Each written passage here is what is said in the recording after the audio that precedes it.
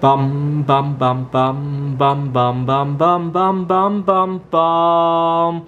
The Peter Dislike Show. Bum bum bum bum bum bum bum. So here's the result after anodization. My favorite Ganesh. The only disappointment I have with this round is I'm still working on how to pour it to avoid the rough edges on the back, right? So as you're pouring bismuth, it's oxidizing as you're pouring it. You can sometimes scrape the slag before it solidifies, but then sometimes it makes the edges all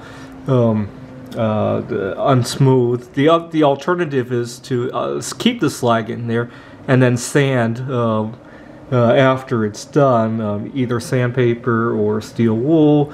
But sometimes the slag could be pretty deep, so I think that's what turned out this time around. Oh well, I'm still perfecting it with trial and error. I don't think it's the end of the world that there's the back looks like that. I think it kind of adds to the flavor of it anyhow. Some of my other favorite molds are the small Buddha and the smaller version of the Ganesh.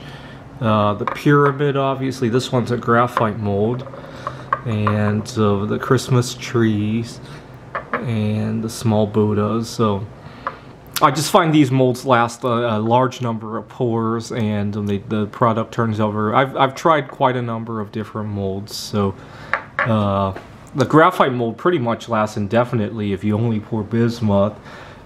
These guys, the silicone molds, last at least 20 to 30 pours each, so pretty good. I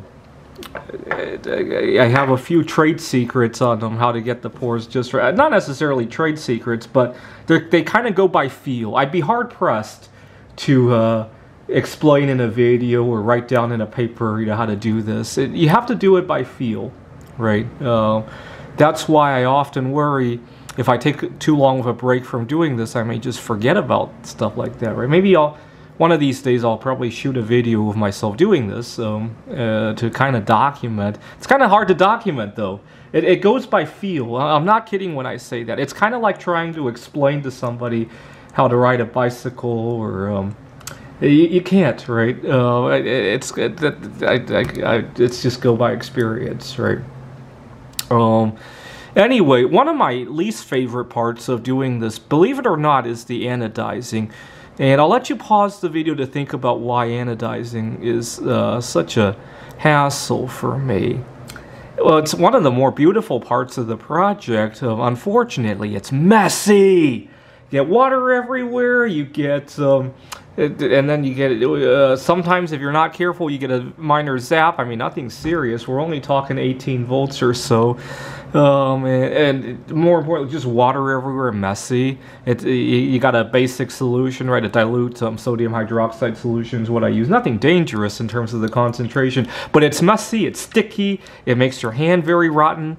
You could wear gloves while doing it, but then it makes your hands all sweaty and all that.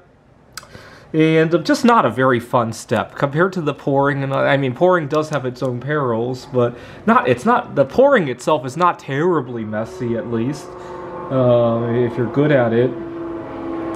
Anyway, it makes me realize that everything that's good comes with its own set of perils, right? So, for example, right now I teach at Phoenix College, which is one of the best jobs I've ever had in terms of workplace culture. Unfortunately, the other day I had a moment of sorrow because I had asked for and got the day off for the solar eclipse on April 8th, and as I was talking to my boss and she was okay with it, I had tears in my eyes because that was the first job ever that I felt comfortable asking for a vacation day. I didn't feel it I worked at two different tech companies. I didn't feel that way. At my last job at the tutoring center, I didn't feel that way. At Washington Tech, I definitely didn't feel that way, right? People expected me to fill in for everything else because they had family members and all that. When I was working on my PhD, my advisor felt very highly of me, and she thought that every day I took a day off was a day that I wasn't winning a Nobel Prize, right? And she didn't realize that sometimes a break can really help me clear my head. And so it was the first time I ever felt comfortable asking for a day off. And so I had tears in my eyes. As I left her office, it dawned on me maybe I should write an email to thank her for the day off. Not only just to thank her, but to document it. Because at other jobs that I've had, I've asked for time off and then my boss conveniently forgot, or something else comes up. Oh, my kid has COVID or whatever.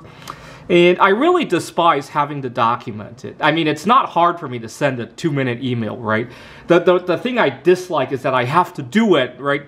I really despise that I'm constantly playing defense when I'm at work. I really wish there was more camaraderie.